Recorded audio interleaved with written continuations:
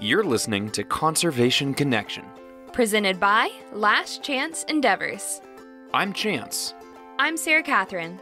We're a husband and wife team running a wildlife education nonprofit focused on connecting students to their environment. Each week, here on Conservation Connection, we do just that by introducing you to the groundbreaking science and conservation work that's happening every day across the globe. We talk to professionals working to protect our planet and ask them about their career, their current projects, their wild and crazy stories from the field, and everything in between. This episode is a collaboration with the Sun Valley Forum in Sun Valley, Idaho, and was made possible through a generous donation by the Nancy P. and Richard K. Robbins Family Foundation. The Sun Valley Forum is an intergenerational meeting of forward-thinking professionals that come from a diverse range of disciplines. These experts are on the cutting edge of what's happening in the fight for our future, and they've all come together at the Sun Valley Forum to share ideas and collaborate on solutions for a greener tomorrow. Let's get to the show. Alrighty guys, welcome to another episode of Conservation Connection. We're very excited to be here in Idaho, Sun Valley, Idaho, for the Sun Valley Forum, and we're even more excited to be sitting down with Dr. Recht, who is the Vice President of Sustainability at Aleph Farms. Welcome to the show. Thank you for having me. So let's start off here with what is Aleph Farms? What do they do? Go. I'm ready. So Aleph Farms is an Israeli company. We're a food company. And what we're doing is we're developing cultivated beef steaks. So cultivated beef steaks are basically, we're developing in the world of alternative proteins.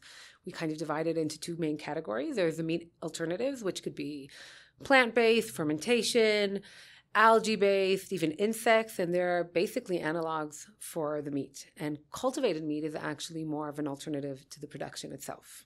So we take the building block, the same building block of a steak, which is the cell of a cattle, and from there we actually mimic the tissue regeneration that occurs naturally in the body of an animal. Now we're doing it outside in a very controlled atmosphere, and that allows us to remove completely antibiotics, significantly reduce the environmental impact of conventional beef production, and of course, no need in slaughtering animals or harming them. Yeah, and that's a really timely conversation because there's been this growing awareness over the last 15 years of the deep environmental impacts that beef farming has. From everything from the amount of water and grain and the water to grow the grain that goes into each pound of beef that's produced, as well as the methane emissions, as well as the ethical questions behind sort of industrial cattle growth. So this is a really interesting alternative answer to conventional cattle raising. Absolutely. So I think Aleph Farm was driven as we kind of were establishing the company for issues regarding climate and issues regarding food security and how to create resiliency within the food systems in general and with the meat sector specifically. And that's something that's always been a big drive for us of how we need to look at how we can create food in a sustainable way, but that's safe, that's quality, that's nutritional, but also that's still very much connected to the emotion and to the cultural and to the history that comes with food. I mean, that is kind of the idea that we want to support consumer behavior. We do still believe that actually there needs to be responsible consumption of food in general, right. Also of beef and meat in general, but also of salts and sugars and processed foods as a whole. Yeah. But with that said, we also want to help and support consumers still enjoy that kind of experience of eating food. Right, because, food is such a huge part of culture, right? As much as music or artistic expression, food, the way you cook it and the ingredients that you use to prepare it are, woven into the fabric of every cultural identity. American as apple pie, right? Or you think of 4th of July here in the United States, and that's immediately you think of an outdoor barbecue with hot dogs and hamburgers, right? So it's really important when we're talking about this conversation of resilient food systems and sustainable food systems that we're not trying to rip away this cultural fabric, because that's never going to be a solution that's adopted by a group of people if you're going directly against how they identify themselves, right? And also when you come to think about it, we can look at the world, we can map it out in different ways, but in the U.S., there's no there's no lack of protein intake, right? It's not that we're finding alternative proteins. There are countries in the world that need more protein. Right. And that's a whole different issue, and we need to tackle that in a whole different way. But in the US and in many other developed countries, there's actually overconsumption of protein.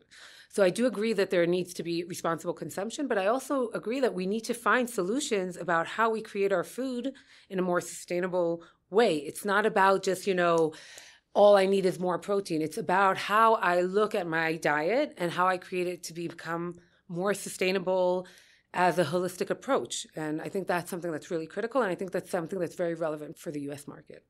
Yeah, absolutely. And I'm sure it's not really an easy explanation, but I think it's kind of mystifying, like how you have this like lab grown meat, basically. Like for me, just like, I'm like, what how long does it take? I clearly have a lot of questions because I can't even put it in order. So first of all, we don't call it lab grown meat. Okay. Just so you understand, almost every food product starts in the laboratory. I mean, absolutely everything, yogurt, anything that you can kind of imagine. We're defined as cultivated or maybe even cultured meat. And what we see as ourselves as another category within the meat. We're not trying to replace conventional beef production. We're not trying to be exactly like the beef. We're trying to show that there is a different category that we can create beef, just like you have red wine and white wine, kind of the same kind of idea. You can have conventional meat and you can have cultivated meat. And one of the big advantages of cultivated meat is how short our value chain is. So in conventional beef production, it can take anywhere between 2 to 3 years from farm to plate. And for us, it takes anywhere between 3 to 4 weeks. Wow. And that's a really, really significant difference, because when you look at a world where you have global pandemics, you have conflict, you have climate events that are occurring, and you need to be continuously very flexible with your market. And that is something that we really saw at COVID. And that's something that really is all about creating a resilient food system. I mean, the fact that you can really adapt quickly to big changes. So I'm not sure how much of the science you're able or willing to go into here, but can you talk to me a little bit about the process of how are the initial cells collected and what is the process of going from like a single cell all the way to a piece of cultivated meat? Sure. So basically what we do, and at Aleph Farms, we've built a cell bank. We take a sample from a living cow. There's no need to harm it. And this is something that's very important for us. We use natural cells, so we have no GMO cells and no immortalized cells. We don't manipulate genetically our cells. And then we've created this cell bank. And basically, I have to say that today we already have enough cells to feed the world. Wow. But we are actually continuously collecting more cells, because we do want to connect closer to the local communities and really work with local supply chains as well. But we collect the cells, and then what we do is now like I said, we're mimicking a process. So we are now putting it in a controlled environment, and we are feeding the cells directly. Instead of feeding the cow, we're feeding the cells. So basically we're mimicking the blood. And we do that with something that's called a growth medium. So it's basically a soup of nutrients, and it's full of sugars and amino acids and fatty acids and vitamins and minerals and so on. And we're directly feeding these cells. And these cells, what happens is these cells go through something that's called a proliferation. So they multiply. So that's the first process. So we do the cell bank, then we have the proliferation stage, and then what happens is we do a differentiation. The cells go through differentiation. That was going to be my next question, because like the beef that you eat, it's not just muscle tissue, absolutely. Right? It's also and it would also not tissue. Exactly. It wouldn't be tasty if you would just eat muscle, right? It wouldn't be tasty. It wouldn't have a good texture.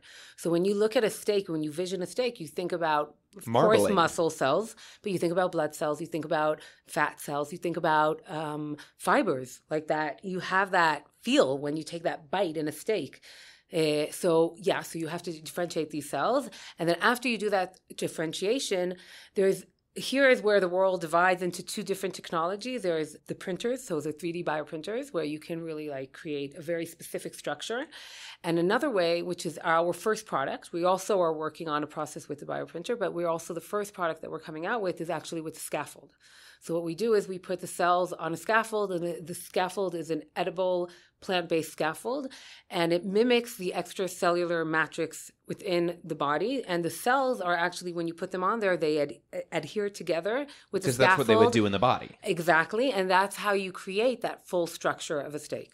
And there you go. This is so fast. Literally, this could be a 6-hour episode. I'm not going to let it get that far, but just the process behind it, because it is this combination of completely novel technologies of how we are able to deliver these nutrients and get the differentiation to happen. But it's also the exact same process that happens in every mammal everywhere across the globe, and has been happening for hundreds of thousands of years, right? So it's the growth of the cells and how they attach to the matrix. And I don't know, it's just this fascinating interface of what cells have been doing forever and this new technology to me. Well, the way I look at it is, I think the world has understood that just looking at productivity without understanding externalities needs to change. Okay? And we need to see how we are creating our food in a way that's more sustainable. And cultivated meat is one solution. It's not the solution. It is one solution when we're looking at a full transition of the meat sector. So actually, the way we believe it and the way we're kind of approaching it is that we're not here to replace the meat sector. We're here to support the transition. So anyways, intensive livestock agriculture needs to transition to more sustainable ways of livestock agriculture. And actually, we're big believers of how critical and important and vital sustainable livestock agriculture is for the planet. But also, we are understanding that on one hand, there is a growing population of the world. Global population is growing. There is a growing demand in meat. New markets are now demanding meat. And on the other hand, sustainable agriculture has a limit of its capacity of production.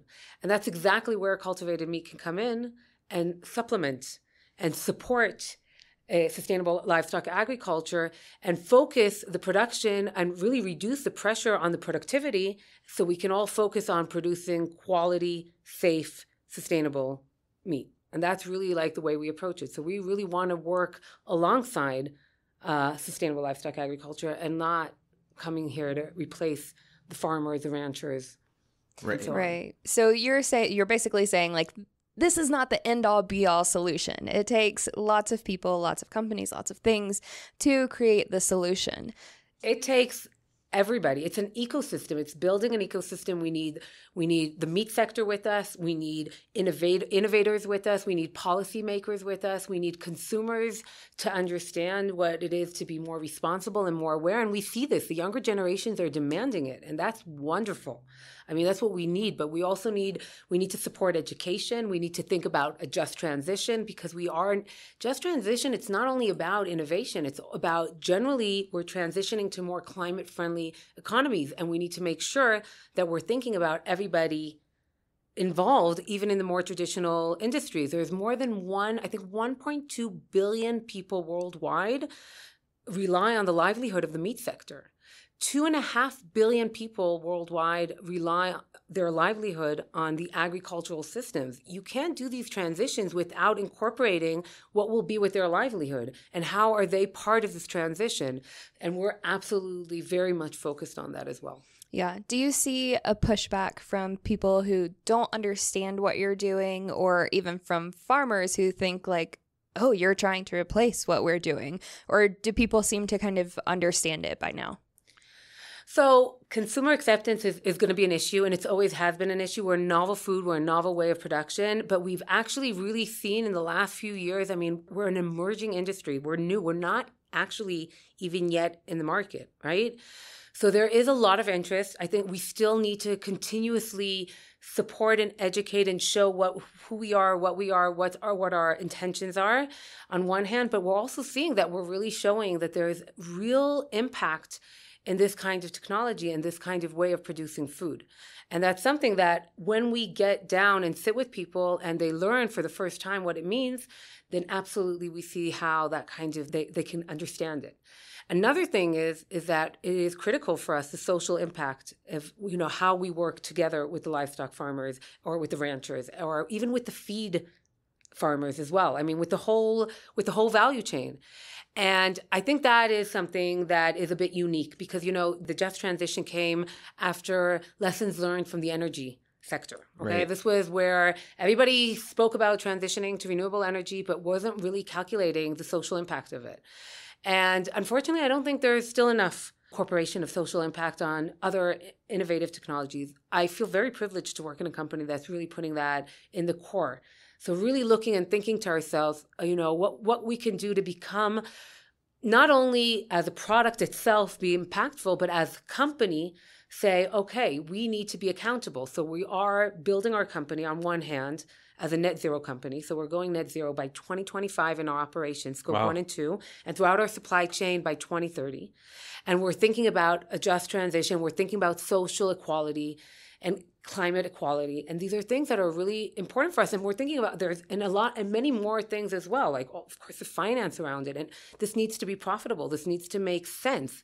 We don't want sustainability to be a burden. And I have to say, that's a really big challenge. I mean, we don't have enough frameworks to support early companies that are trying to build themselves from inception as sustainable and being supported. So there's almost a certain level, there is an advantage of creating yourself as a company with a really bad baseline, and then you're being supported to reduce it. But if you want to build yourself from inception sustainable, right now there's nothing that exists out there to support us on that. And that's something that we're also working on changing that and making sure that, there are frameworks, and we're going to be that case study, but it's always exciting to be the case study of it's also a lot of anxiety. Well, yeah, but it's also a lot of excitement. No, Equal yeah, parts. absolutely. It's all about leadership, and we're all about leadership, and we also want to show that. And we agree. We understand there's resistance. We understand that people are afraid of their livelihood. I understand completely where they're coming from. We've seen it in the energy sector. We've seen it in other sectors. So we're doing everything that we can possibly do to support and how we can actually build innovative business models where they incorporate and they provide value to these different stakeholders. Yeah, absolutely. So I want to back up and talk a little bit about you personally and what was your journey to becoming the VP of Sustainability. It feels like a very specific place to land for VP of Sustainability for an industry that is A, novel, and B, kind of sustainable to start with. So did you always know this was the direction you were headed in life, or how did you get where you are today? I mean, looking back, I kind of think I always knew it, but I never knew how to articulate it because there was no VP or head of sustainability back in the day. So I started my career in academia. I did a bachelor's degree in food technology. There was no food tech. It wasn't like a sector. The food industry was defined a traditional industry. But it was fascinating to me studying food technology. And then I moved on to do my master's and my PhD in biotechnology of microalgae. And actually, back in the day, the whole concept of at least my master's degree was all about microalgae as a feedstock for renewable energy. So it was all about learning about renewable energies and that sector as well. So yes, I've been always touching these different sectors. So I started with at one point, very early on in my research, we kind of understood that microalgae as a feedstock for renewable energy doesn't have the right business model for it. But we did look at how we can implement the biotechnology of microalgae in different industries and in different ways of implementing it and giving it value, whether it's in the food industry and cosmetics and medical and so on. And then I started working, and then I got accepted to a fellowship, and I worked as a scientific advisor at the Israeli Innovation Authority. And there I was focused on what was then defined the clean tech sector. So it was really, I started kind of really understanding that technology and climate was something that was always really interesting for me. And we were really working on how technology can actually support the Paris Agreement and how we can find ways to reduce greenhouse gases through the clean tech sector. But then also I understood that, and I continued on to focus on supporting corporates and organizations in implementing innovation and sustainability within their organization, but with a lot of focus on technology. And then there was at one point, I think about 4 years ago, where I understood that the goal is not the technology. The goal is creating a resilient and sustainable production or value chain. And to do that, technology is a tool, but it's not the whole.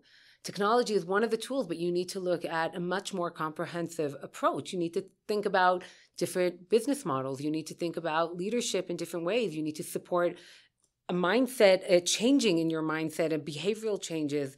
And that's what I did. That's where I kind of really went to shift from leading more innovation to leading more sustainability in organizations. And I started as an advisor. So I was a consultant for a few organizations. I actually came to Aleph Farms also as a consultant. Wow. But I fell in love with the company. Really, there's so much leadership in this company. I do feel very privileged. And eventually I completely committed myself to Aleph Farms. Yeah. That's pretty awesome.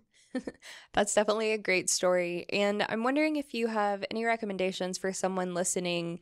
What types of things should they focus on if they wanted to be involved in this type of industry? I don't know if it would be going to school for a specific subject or doing internships or finding a good mentor, but if they wanted to be in this industry or a cutting edge industry in general, do you have any recommendations of how they would get started?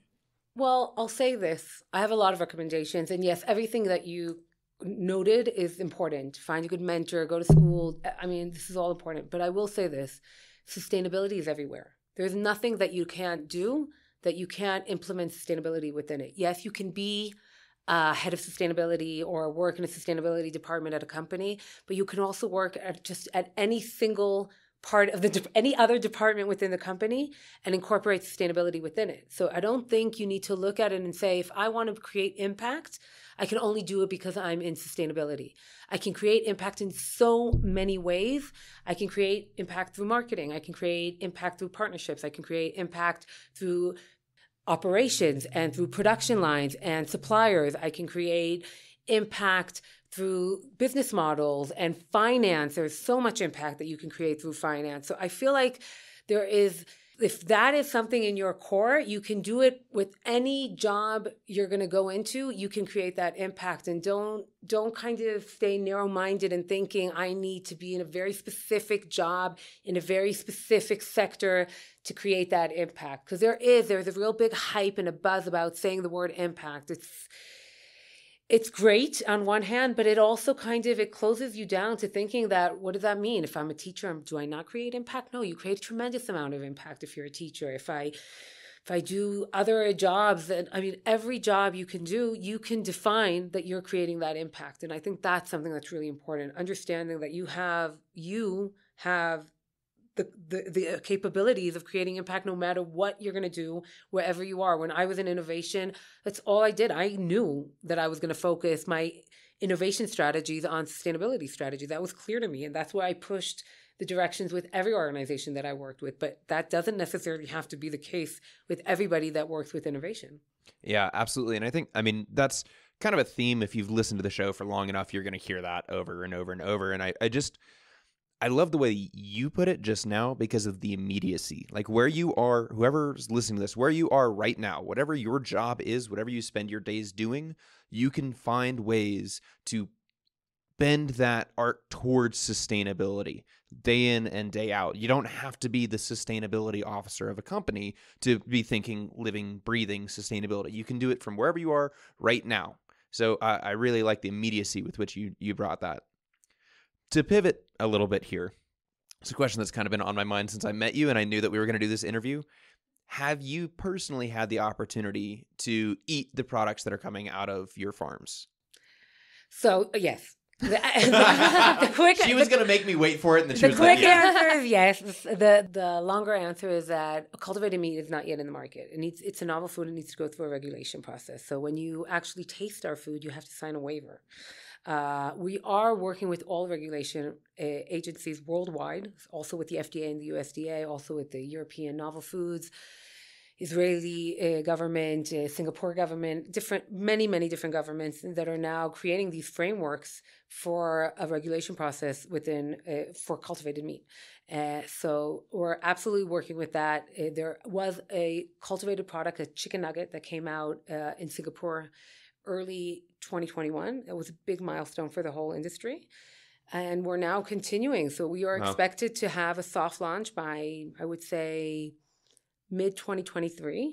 We're now building our pilot production in Israel, and we're expecting to have a soft launch in 2023, as, of course, aligned with regulation. And we're actually kind of starting to build our roadmap for the U.S., which hopefully will be here in 2024.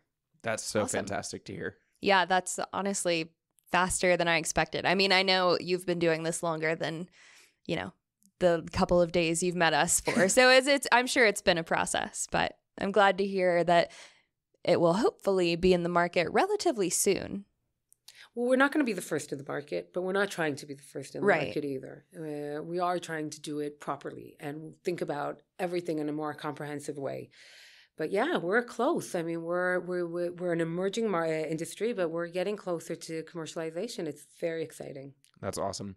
If somebody wanted to learn more about Aleph Farms specifically or the cultivated meat industry in general, where would you point them? I would point them to our website. We have a lot of really interesting information there. We have different blogs. We have a really interesting white paper that my CEO and myself wrote together. There's a lot of information out there. Actually, there's the Good Food Institute. That's an organization that kind of collects promotes alternative proteins in general, then divides it to the plant-based and fermentation and cultivated meat, new harvest. So I think there's a lot of information out there. We're more than happy. Aleph Farms is we are headquartered in Israel. We are establishing an office in the US. But we actually built a visitor center because it's really important for us. Consumer education, show transparency is something that's really critical for us. So if anybody ever comes to Israel, you're more than welcome to shoot us an email through our website, and we're happy to host you guys. That's super cool. So if you guys are listening to the show right now and you wanted to learn more about this whole industry and about this group specifically, scrolling down to the show notes, I've got a link right there to their website so you guys can go straight from this to learning more.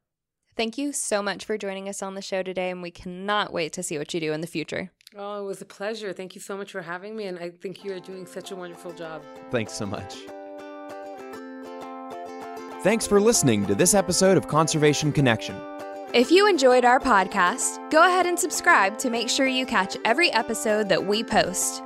We'd love to hear from you. So if you want to reach out, go to our website, lastchanceendeavors.com/contact and shoot us an email.